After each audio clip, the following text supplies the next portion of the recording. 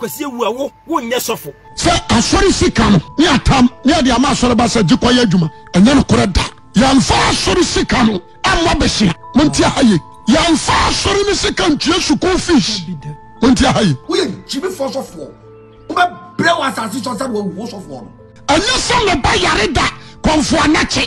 Enti ɛwɔ sɛ asɔre ne bɛtua ɛnyɛ saa ne te. Enti wo asɔre ba no wona wɔsɔ kɔyɛ adwuma bɛ support wasɔre no. Nipa ni kɔyɛ ɛyɛ asɔre bɛ do to so yɛ adwuma bɛ hwɛ sɔfo woyɛ Gyimifour.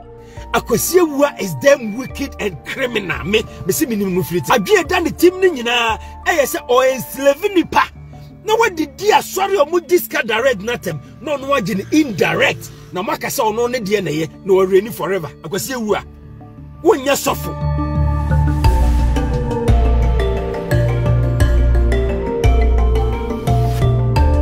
Abusianfo Wangana TV and I'm here Mobibia Akwaba. Say audio bi and video bi about evangelist Akwasi Wuah e viral pa na o kyerɛ yɛmfa asɔre sika enhwɛ asɔre ma na sɛ yɛmfa asɔre sika emmo asɔre ma besia ama ne mfa nkɔyɛ adwuma yɛmfa asɔre sika emma asɔre ma ɛno ɛna kyerɛ Ghana 40 year no motwa abɔ no yie pa bebre na kasetia nsɛm evangelist Akwasi Wuah ɛkan yi na yɛbɛkɔ akɔtie asɛm no wa wontie no watie kakra na Ajaguraja enso so ede ne ho agim ono de nyi nim se onkra de onka asofo asɛm saa no so we de otim se piano ama ne kasa bi wo se evangelist Akwasi Wuah sabi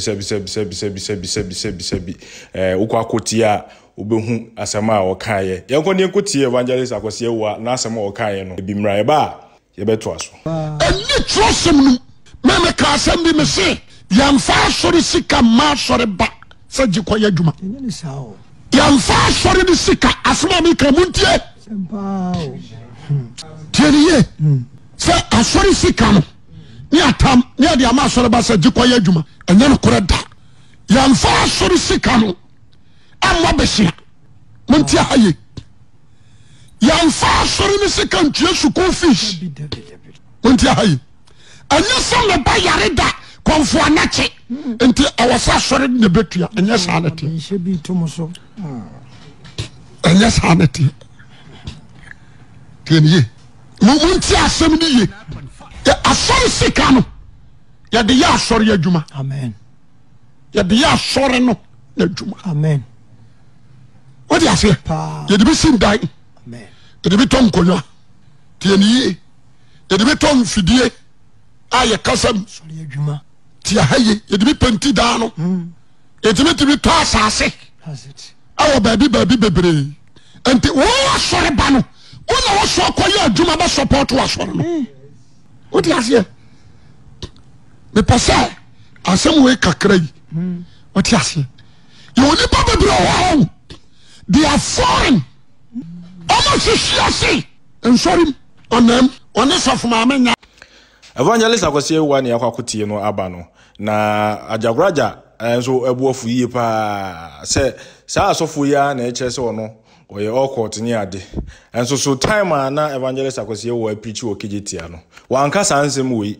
Ojina kijetia street so preach no wanka sansem we oyibenye eska de nsema okeka odi ne ho ya pa na impo oye ayipa no de ye ho akotie ewo Ajaguraja na nkasa no yenko ne nkotie mra minim se ono de onka asofo asem saa enso we de ohwe a apia no pa yenko ne nkotie mra It is asofo bi say yemfa sori ba yemfa sika mfa nhwa sori ba sofo ye Gyimifour but it is circulating on social media but me person be sofo ni bi sofo ye kwasi ampanyi pa so yusu sa word no ate we Gyimifour sofo onim nyansa wate we Gyimifour sofo pa kwasi ampanyi nipa no ko ye adwuma no fa mre wo na fa bi kwasi ampanyi na plenty na openti asore no eno ye de yaden asase na to de asie asore de so asore ba committee ne ye de yaden afa na man for Ajaguraja move sofo kwa bless ma million papa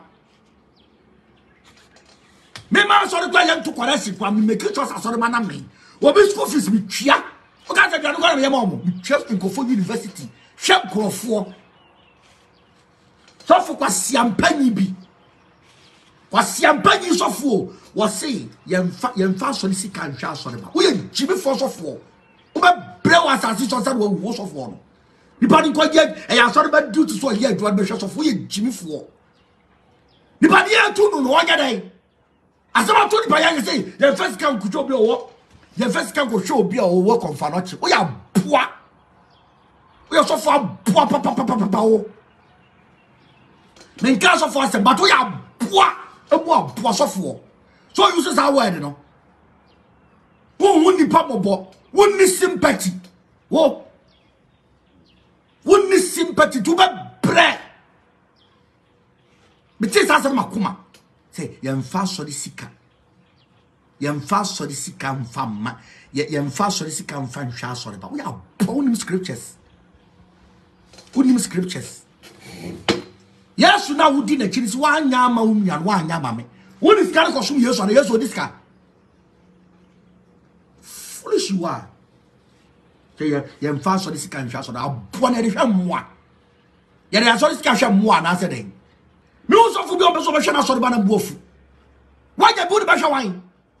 Me maami brother need to be that light of mu. 600 Ghana ntina maami that light of mu. Na makoko chuobi rent 6,000 Ghana cedis. Me yama ni pakro na sana mayama maami. Me yama maami a enhira maami ni be hira me. Ni nyame o. Pa me yama mobruni na Nyankopon twedi ampo be hira mama nya bi akohwe maami. No na munim no. Papa ye. Eni edi KFC. Oche edi mu ade chisi nipa. Yeah, I dear man, Nyankopon hire nipa. So me ma unu aduane. So be build the toilet. Baby nipa be ko toilet. Na asase so nya basabasa na unu baby be ko toilet. Nipa no aduane ne Nyankafo. Sa papa ye na me Nyankopon do nipa. Jimi die. What is wo? Ya o mfa sika nhwa sori ba. Na wa nipa na metra sori dem mu a. E be ye den na wo wetima yo sofo na wo kan. Ya munya sa nkwasi asem no sa teaching so fo na moye no wo so da mo se me na me demon me na me opportunity me mani pa aduane di wo de wo na so ye nyame Kristo ni sofo no de wo timi mo bi aduane ni abo ti se wo Gyimifour.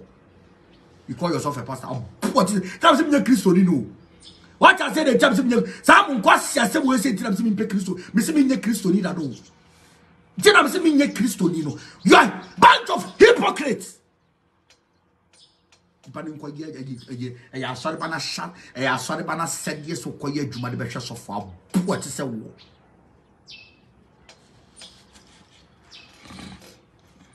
tena me de be kasa wi no akoda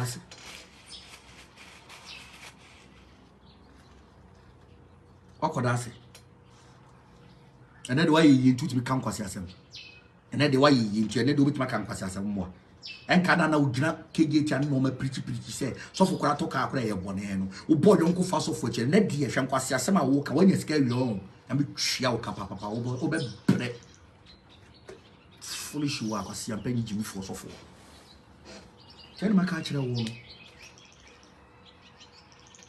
no mo frem se me ye bonsam mo frem se me mfiri Nyankopon so me na mani pa aduane di hwe nipa. Because if you are not more was if you me, I don't amputated for amputed for about or more. You take your money. Scam me the more and can't you be other. My mom wants someone from but you so. So I gave them a huge sum of money. Me papa me many people. Wouldn't go from show. Wouldn't go from your papa. Wouldn't go from Domo University. Papa class. I saw the tiame. Wouldn't papa yami as I saw the tiame.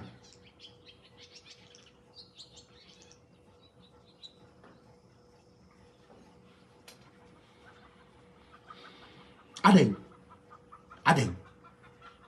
Your points so dia me. Ya beche ma dia points. O de busa o your point meeting. Ye nipa dia beche mesa cheni na wa so de mutina Agyapong bofo hia me no. Of penya Agyapong. But so ma so nti de wo hia me no.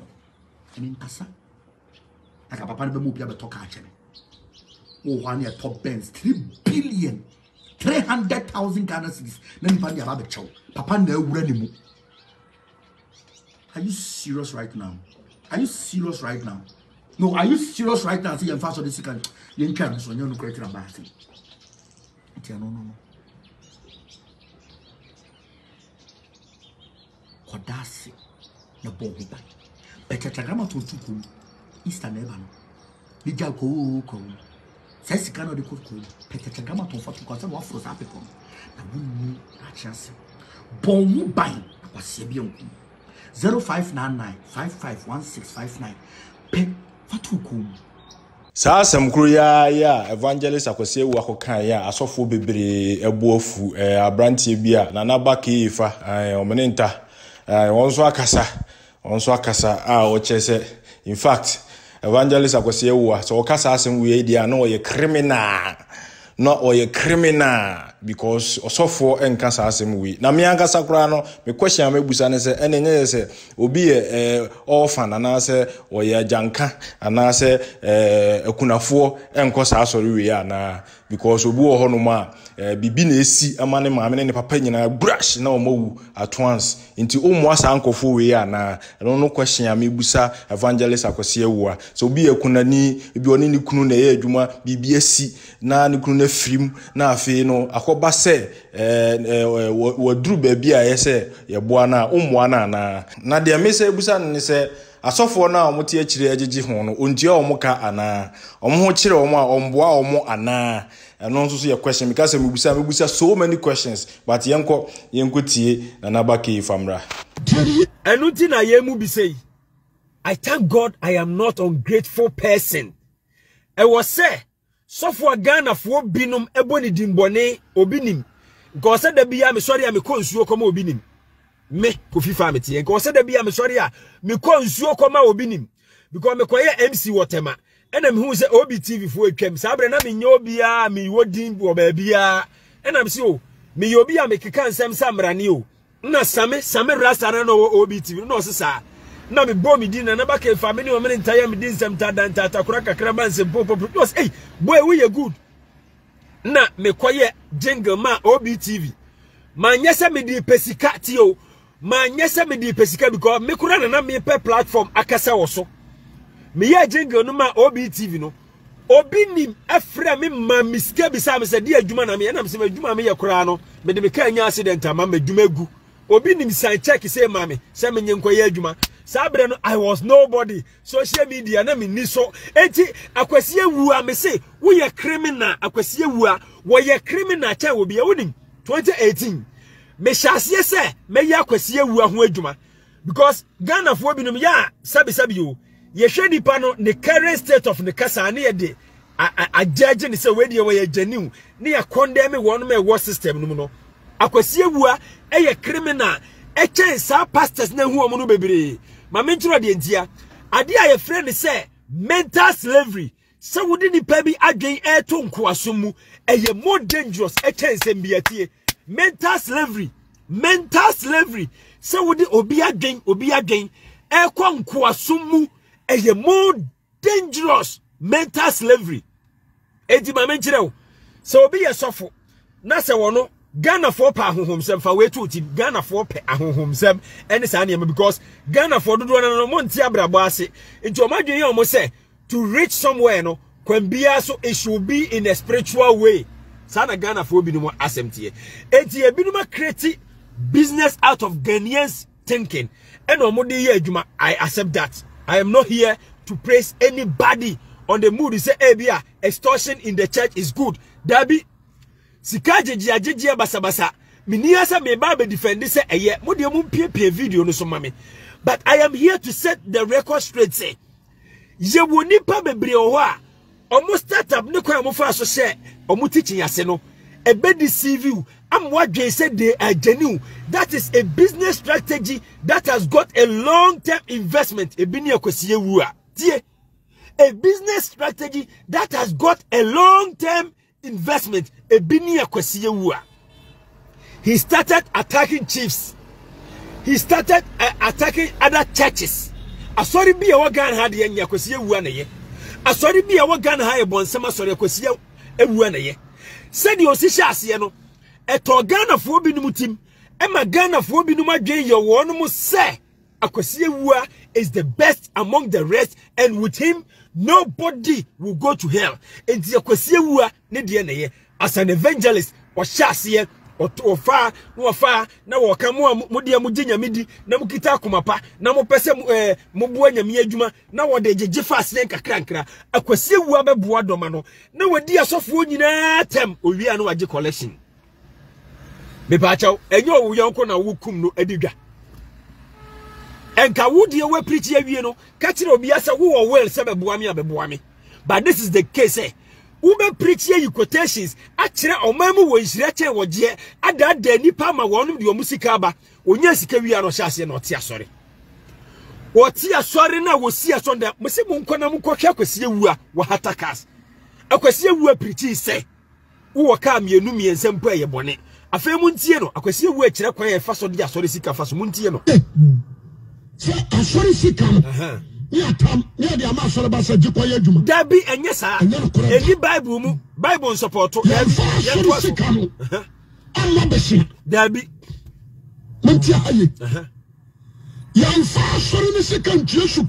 Dabi say here ni ba ho kire na akopa so won kan ho ah wo wu enye sa na tie mo se video no so mon pie video no so mon share asem aha mon tie ni ye o mon tie ni ye asori sika ko asori sika no ya de ya asori adwuma amen ya de ya asori no adwuma amen o di afi o ba kire ko mo 1 de bi ton konwa tie ni ye de bi ton fidie aye kasam adwuma tie haye de bi penti da no mo Ejimi to asase. O baby bebre. Mo Akwasi Wuah. Enti wo sori ba no. Ona wo so koyi aduma ba support wo so. Mo awurade Akwasi Wuah waya de. Akwasi Wuah. O di ase. Waya de. He. Me pasa. Hwa wonim.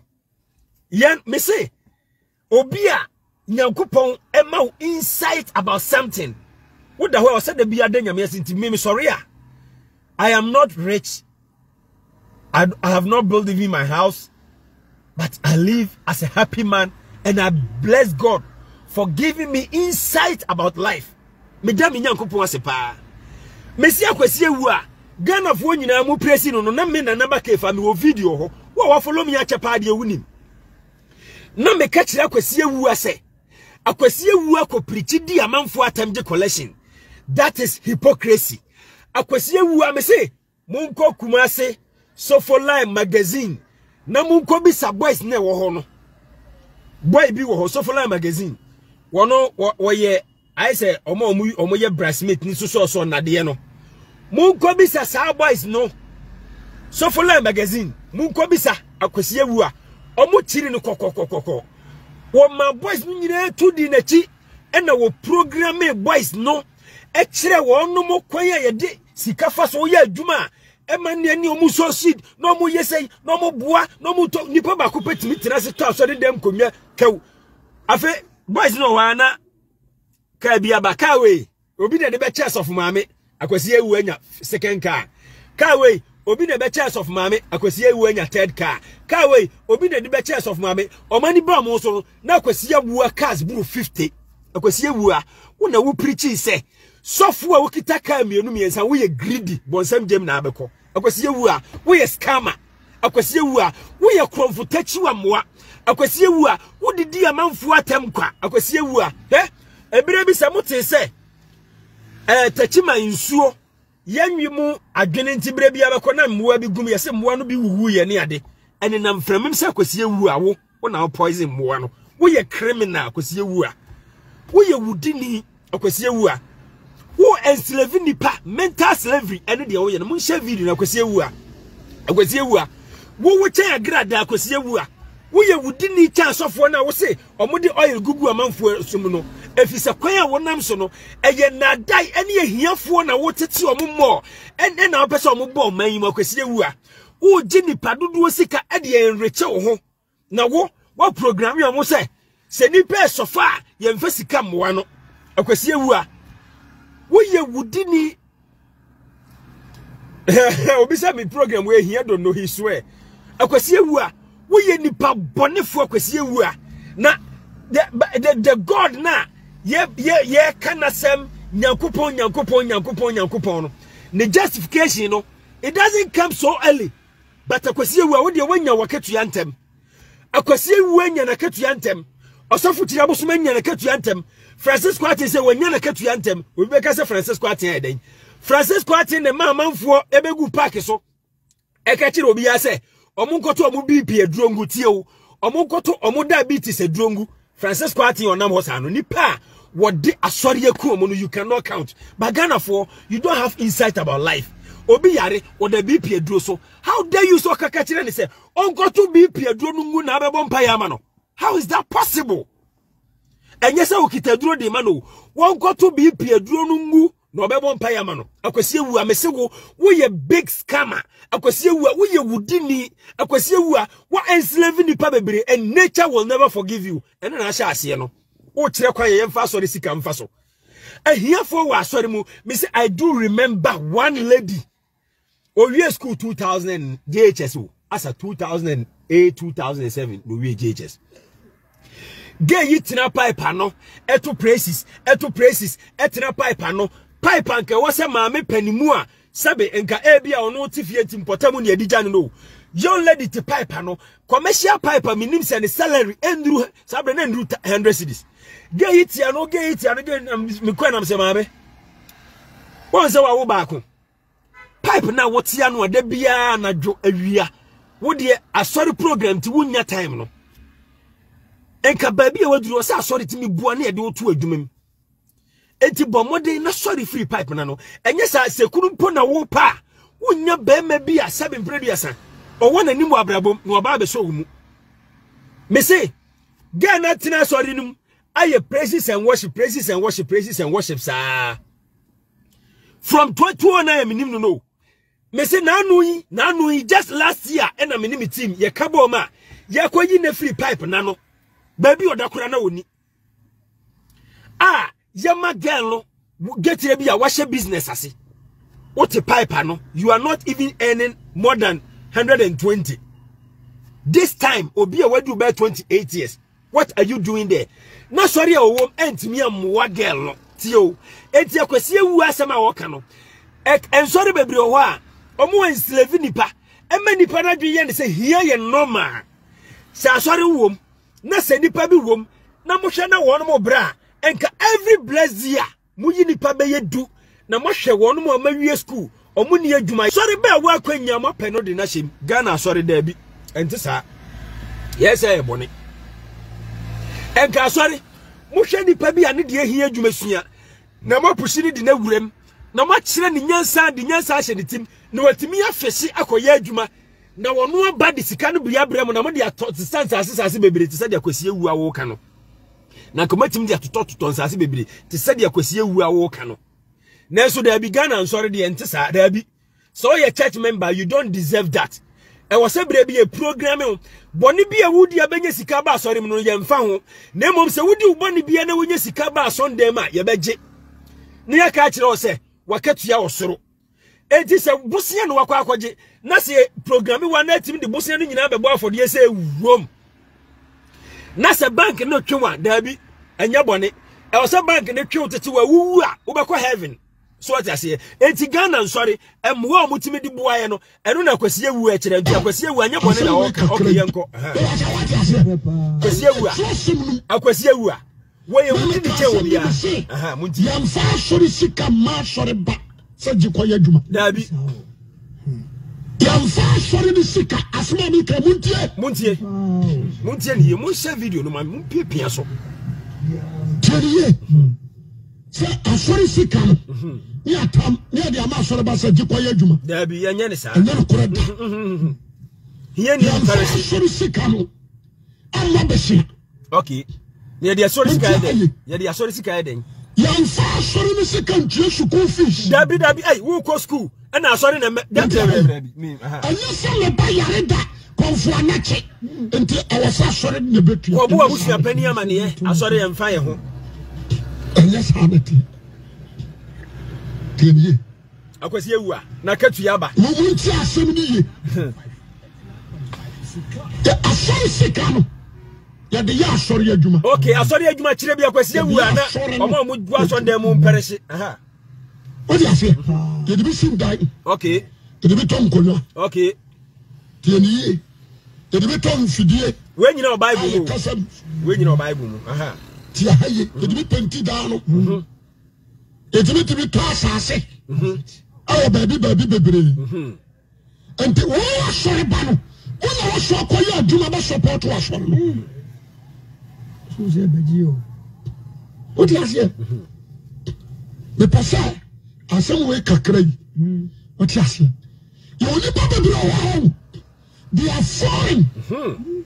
So do sika bebua so asoreba. What yira? What she say? Musu amon kwa so dem ahia ma pem wa afi asore mu. Musu what she say? Oni so for ma me nyadwen. On person for ma me na sem. So for ma me nso wo ma wo. We nyina ye nsem a Akwasi Wuah e programme Ghana fo a wonu ma dwen wo fam. Wonu mu ntimi nwen. No mu de ya ne se. Me say obi ti asondem as a young lady. Ne mpena be yedu.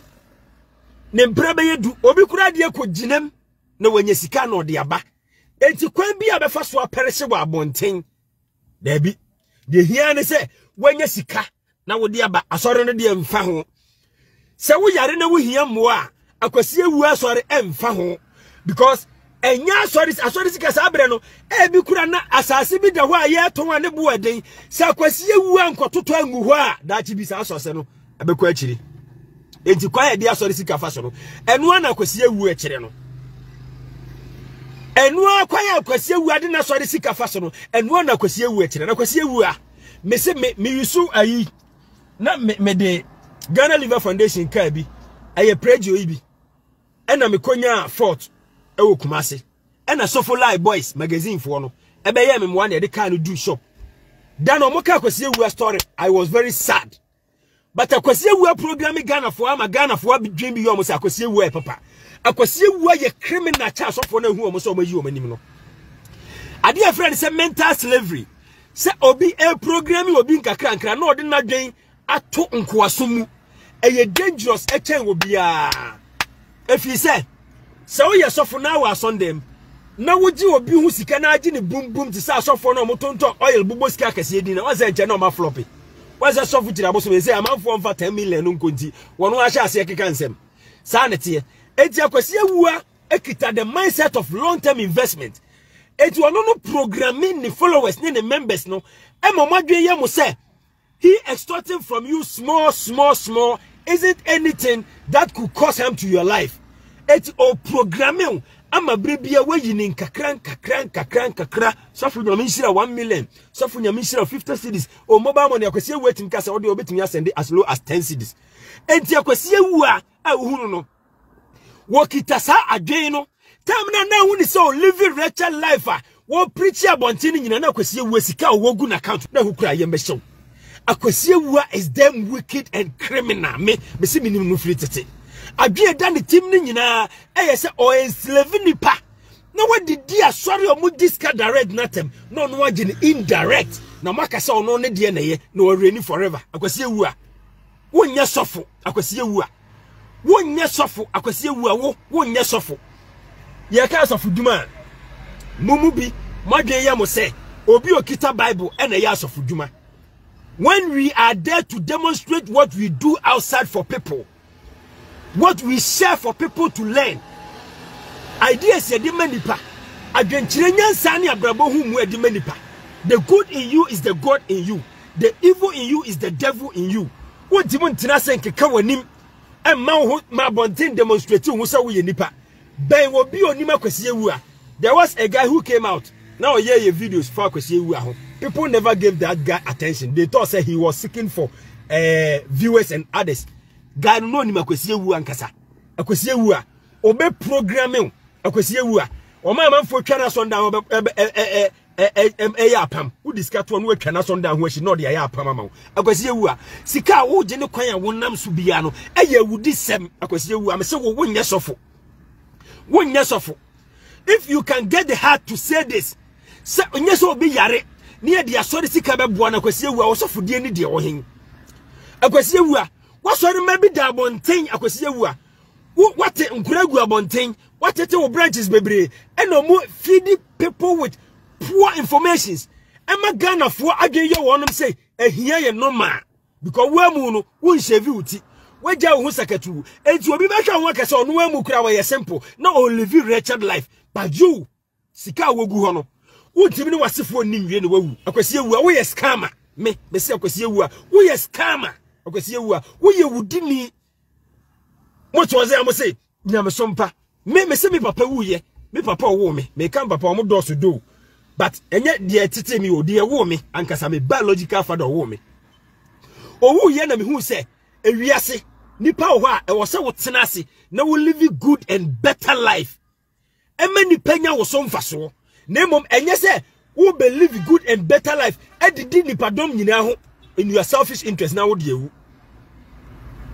Akwasi Wuah wo ye nipa bone papa asori sika ye de tutonsase wo baby bebre ho that is investment enti wo asori ba no se wo ye hiani o wo perishi o wo yare dan paso wo da bonti o atureje bi na ato wo na wo sekwan bia so wo bubu faso na akoye adwuma na wo bu faso kwa bia be faso abenya sika no fabra na fabra be yeden fa besom asori Akwasi Wuah you are not a pastor wo nye pastor by God's word said the Bible na kita wo kano wo nye papa wo no bi aye papa Ghana fo bi no animo no ma dwen se oye papa me se Akwasi Wuah na nkoda preach o mo preach nyina watete o mo se Akwasi Wuah akoda akọ pulpit so se akọ preach o street na wani adum che ya tema o preach wani obi ni matema o preach wani obofo atema on preach Akwasi Wuah you are damn criminal than all those people Akwasi Wuah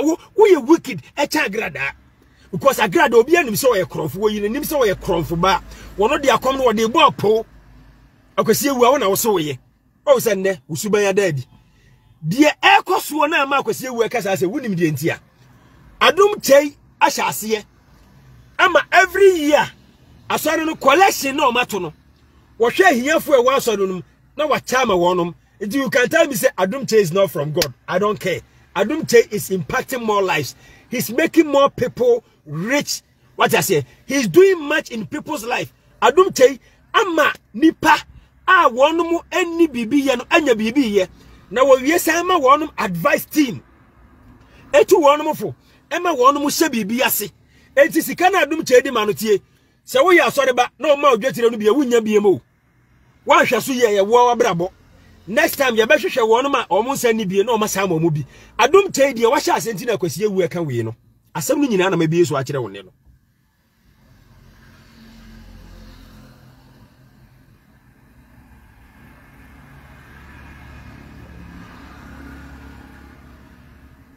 What I say? Me say, as some in an maybe is watching on no. Say, Akwasi Wuah quite then you folder. Omudi Adumche atem edina so members atem say me living testimony abrante bi oton phones wono kra de won number bi na obi hu na o say omo say na number ke fa me so me number bi na omo hu me omo say Benok me ne no ese me am tum say because am for me number bi omo frɛ me ana me di me beko school me duru ono omo preach na me gina ho Akwasi Wuah nkoda no bo Adumche din twen so for de Yesu moja emwe ni panyi ni pankwa tio abrantie wokọ presbia hweso na ko na gya se wudi wo de say achi Adumche achi boy na otofo no na obo na kutia wo gina ne kwan no so pewu ma boy no bufu ya na mbowura na mka say ben hwe ye na boys we on betimi am ati usentidua wokọ presby wokọ asonde mu boy no o contribute a lot wo de sika bo asore no pa na wo say on kwa asore ne biem ayo no one twice tio because sometimes obi wokọ asore ohu say owo sikanti na asore no eboje ne so ehia na asore no mbuwa no na we discover Adumche ya asore na wo say Adumche ya asore de afi bi ya hiafu ewom no omo bo sika no de mo no se woni Adumche be nante na ono ne maame ama Adumche site na omo de bi asore eyo no ne life Akwasi Wuah nkoda akogina kwan na no ebobo ye kutie didi boy ya tempasa na me kɔ tojo ne bo se ben nyabotre hwe no wanje mistake na wo ye wadwuma wenum sa no motie omo master Akwasi Wuah sa no motie but me ni Akwasi Wuah from Kumasi Sofola magazine boys na some mo kafa Akwasi Wuah unti minim sa Akwasi Wuah ekita long term investment mind why you more criminal chena sof adana sofo na muhu omo no eti me respect Adumche sa why you sofo me respect Akwasi Wuah so I range them the same but eba na omo nnwuma mu physical se wiase de a Akwasi Wuah eye wicked e chen Adumche tie ena me tu boy no fo na me ka kire se onye na dwuma mani mbuwa no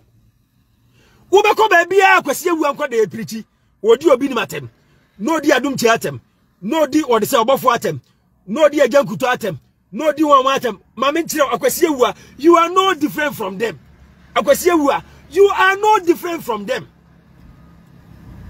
Wonya surunko enche wonom tie wonya surunko enche wonom kwanya wo fa so tete won kwada no very soon asotoro wesu because na no say nyame na metisi man ka boy no kan wo se ko be hwe na som because won ti magina ono wana dwumam ne kwanya no enka se onya president ko o hwe so kwa ni president na wonya se odi adom cheyechi Akwasi Wuah so so ye nyame nipa ena nyankopon na frewa satan nyankopon frewa no na sorry nyina evil adenti na wan fa wadom ene wo fre na ntina sorry fufurum na wote wo ho. If you are not a businessman, Akwasi Wuah sanye sika na wo pa adenti na ukita adom na wan fa ntina sorry fufurum na wo na akoto obi fu se obi ntina ne president mu obi ntina ne methodist mu obi ntina ne pentecost mu Akwasi Wuah adenti na wo de wan ntina sa sorry bi mu time wunya adom wo hirihiri wo twa sorry dan wo si no ama manfo to egisika na wugusu a wogisika no Akwasi Wuah adenti na wo de wan fa ntina methodist mu Akwasi Wuah sabre na pentecost mai Akwasi Wuah sabre na church of Christ ni wo Akwasi Wuah sabre na deeper life ni wo.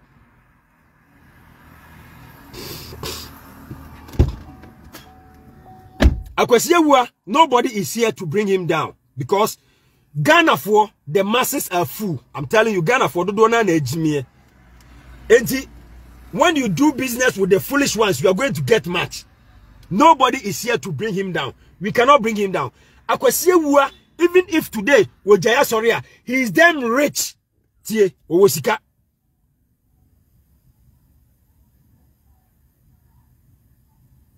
So what I say? Akwasi Wuah, Owosika. When yesika vie. Say once I watch the quiet dear sorry sika faso. To turn say o baby.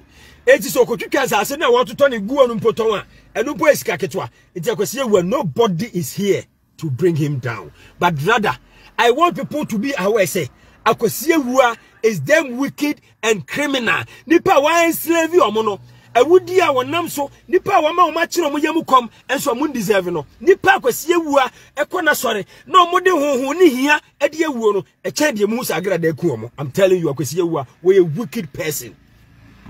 We a wicked person.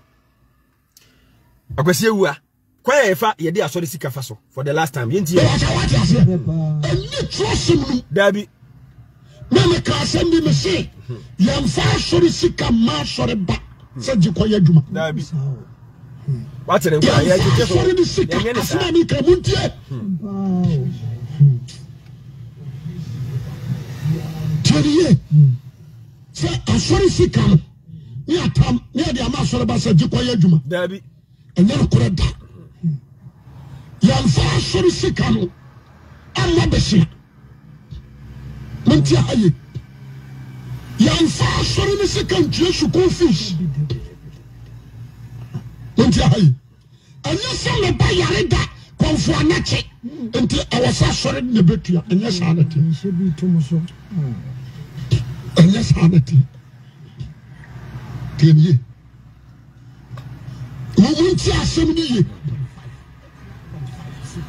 asori sika no ya de ya asori adwuma amen tie asori adwuma asori no adwuma amen what you say you be sin die you be tom kono tie ni you be tom fidie aye kasam adwuma tie haye you be penti da no you be to asase oh baby bebre mo and oh sorry bano oh no so koya adwuma ba support was one so say bedio what you say the person asem we kakra what you say abusiafo me kasa Akwasi Wuah emepa Ghana fo achewa mo sesen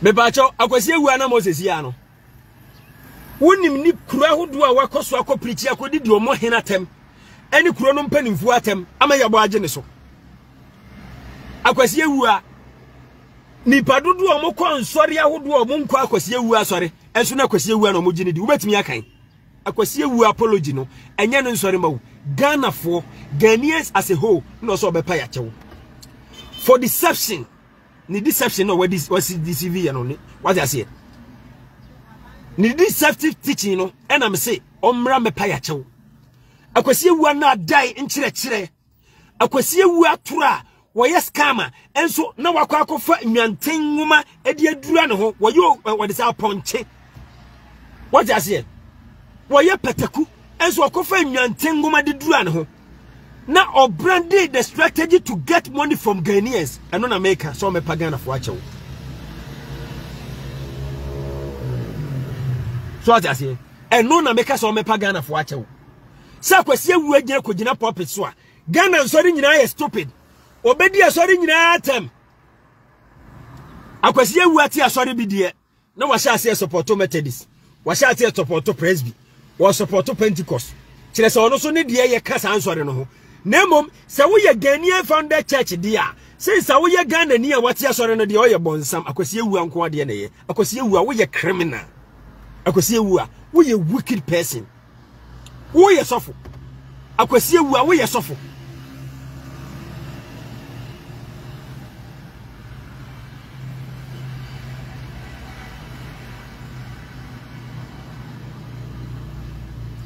what I say? What say is good to study before you criticize. Study what? Obrempo CP. Yes, study the Yes, study the Akwasi Wuah from 2018. I'm sure I can say a business strategy and a wokita. Wako pop is subi oko diamond for atem. No, dia munyam no oko. Yes, study and yes, study. Mo dia Ghana for the draw be ayana mumu be me nim di hamo. Dia na yes study before we criticize. Dia na yen study yen trase ma Akwasi Wuah deceive we ase nipa nyina enslave nipa emma nipa perish wa sondem ansa yakase Akwasi Wuah udini Akwasi Wuah tema wadi amanfo. Did you ever expect this from Akwasi Wuah? Wa kasa na wa expect we free ni ho ha ada na Ghana for bi no madwen ti sei enti mu de mu ntimi ntrase nsese niema emfa niema ntonso ne so yeso ngwe niema enwene niema nkwa akire jesa asem no sisa ye wi ansa so what I say. We are in a generation yetimi gain at the 10 years, 15, 20 years ahead. Your future. So we don't have to wait from heaven to come down before we say this person is killing people. Hey, say obi say oye adwuma na so nyankopon ni a we are not in heaven. Ye wasasi so. Ade a me ehia me ne say wo be ye adwuma ma aso nipa ani. Me ka say be so nipa ani a nipa benya wo so mfaso. Oman no mra wo be di so. Ubebu nipa bedo nipa ube ya do ya ma nipa nya oso mfaso na so obetimi atena sia ka sa akro no nsam wei e dia enslave nipa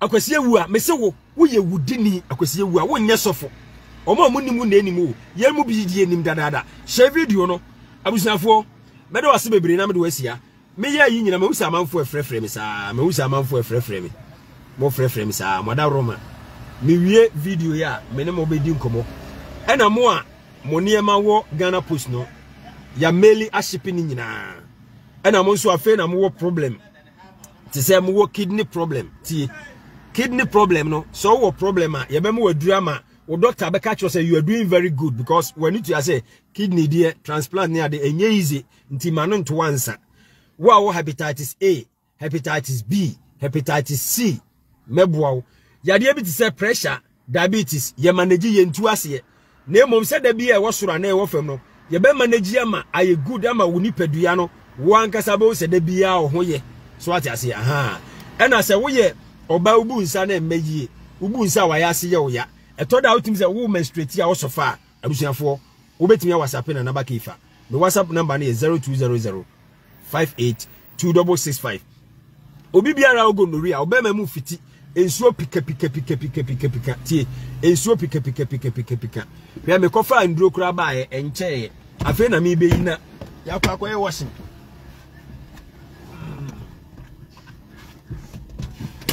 so wa hoka na chi ha nduro ne guo na ye be kwa akoye no apese na nabaki ifa me somo no mebo na masomo ama ye nyina ye ni age. My WhatsApp number is 0200582665. Ghana so for binuma. Abrakwaku akra me da se me wo se wa WhatsApp me wi a me no be kasa wae Ghana asofo bi numa moye mo asofo se ma mo dadan ma mo ba ma nyina dwodwo mo mpadu papa bi num no ma me nkire wo mo mpadu papa bi num me ba cho so ba ma no de enuane a edi ni ade e ma ne ye mra miracle o e na akototo aphrodisia uko ni oba ekoda bi ya no akosha adware ya akono madura e dangerous ma no madura ba ma wo nipadua no afifire betimi afiru kama na wuntini mbabie na wusisi waposo nyina ba ye den Friday me koye a talk show or radio station steps na me si fam no na me flip na nye easy what I say me say de me nan ye me no na me ya me no no me nduro no me ya me dinduro no bi aye so what I say nti be ma say why mere wo mpam wutim say atenka na to da ma emma obi a okasa amansa nyina atwe wonum ti halitosis enum kankan aha say wo lungs mu say wo gam no mu say wo tim ni nyina me wadura ma ho ato eba so one time eduro first one no bejew so what I say for halitosis the first one na bejew halitosis first one na bejew anyo ankwa nwie kura wa be won say this time no eswate na wahwe so de atobi me maduro no enye say beto aduro na nom na da bia bra beto aduro oto aduro na wono me wo say jew nti wa hwe na wo hia bi ma na wa basa na ya etie ndi sa na tinti abujanfo ye somo na ma ye yi me ba cho mo ogonoria na mo be ma mu fiti suuru mu ntie me mo maduro ma ho atomo wo da diabetes aduro so pressure aduro so be ma na be mere automatic because of chemical drug na onom no me met me yi wa firi abrofo duro no so e wo diabetes ana pressure so ye oba wo be ma wo na wo ye be ma me yi wa firi so ama wo me ma yo na say dimu 2 in 1 ntupa WhatsApp na namba kifa na me mo adu opa WhatsApp na namba kifa na me mo adu ma ho nto ewiase de oye bia no o so de sum nipa obi a wo ye adwuma bia na beti later wakotena ba bi sire na wato nsem bi hwe na obobɔ na furu so onye sika kakra na obobɔ na furu so na o kai uriade fa mbɔ ne chemi o first pa abɔ ne we na mi di sa nipa no wo ye criminal emra na nya adwuma sa nipa no ko nya ye sa video no pe o se enke eche ne ekuno ano ana yakwa akuti aba no for comment bra comment section like and subscribe to the channel make am for tap send amount obeso send this free amount ne eba Ghana you should tap send oya be man so na osisi hawa you should gentleman capsules escafor gentleman capsules oya oba you should anti capsules obeso order bia free number no eda screen so no do bibia ase so hwe ya Ghana TV yakram